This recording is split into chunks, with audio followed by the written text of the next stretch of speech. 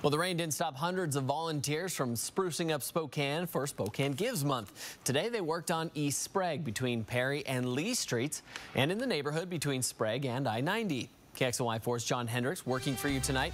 He joins us now live in studio. And John, these projects are focused on helping the community, not just making it look better. Yeah, from murals to a community garden, volunteers were busy this morning on East Sprague. The goal to clean up that corridor.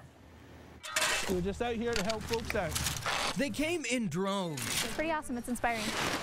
Hundreds of people descended on the East Sprague neighborhood today with gloves, shovels, and creativity in hand. There's some gardening, cleanup projects, as well as some art mural types like this one. They're all here for Spokane Gives Month. We put together a quote that says, "Alone we are a drop, together we are an ocean."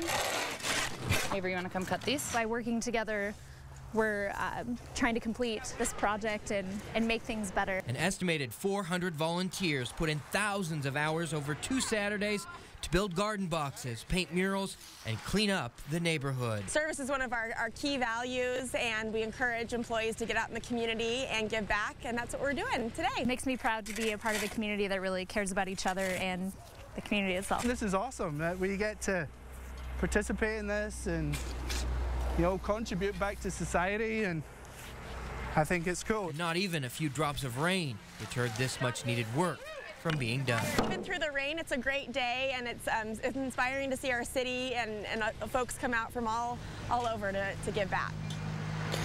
Volunteers were working in East Sprague area because the city is about to pump millions of dollars into pedestrian and street improvements. Reporting in studio tonight, John Hendricks, KXLY 4 News. Thank you, John.